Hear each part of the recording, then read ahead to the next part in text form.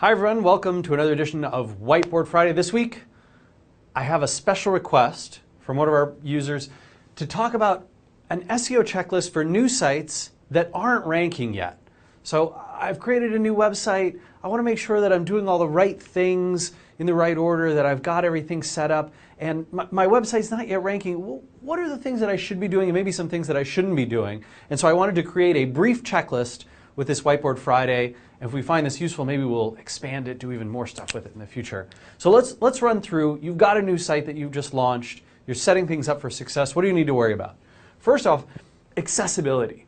What I mean by this is users and search engines both need to be able to reach all of the pages, all the content that you've created on your website in easy ways. And you need to make sure you don't have any sort of dumb mistakes that can harm your SEO.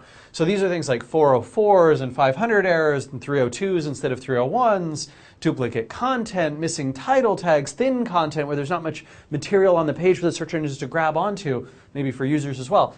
Two tools that are great for this. So first off, Google Webmaster Tools, which is completely free. You can register at google.com/webmasters, and the SEO Moz crawl through the SEO Moz Pro web app, also very useful when you're looking at a new site. And we sort of built a bunch of features in there that we wish Google Webmaster Tools kept track of, but they don't. And so some of those features are included in the SEO Moz crawl, including things like 302s, for example, some thin content stuff. So that can be quite helpful. Next up, keyword targeting.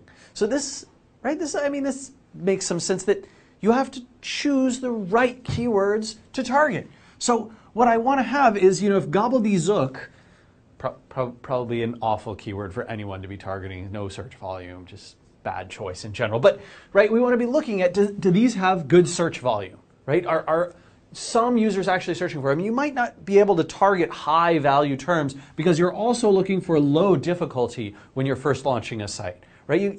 You don't want to necessarily shoot for the moon. Maybe you do on your home page or some branded page, some product page. But for the things that you want to target and you want to work on early, short term, right? Maybe some content that you've got, some of those feature pages for the product or service you're offering, and you think to yourself, I'm not going to be able to target, gobbledy, which is that's really tough. But maybe gobbledygook, that'll be easier.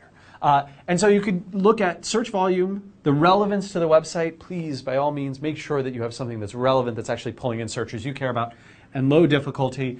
If you've got that taken care of, you've got your keyword targeting.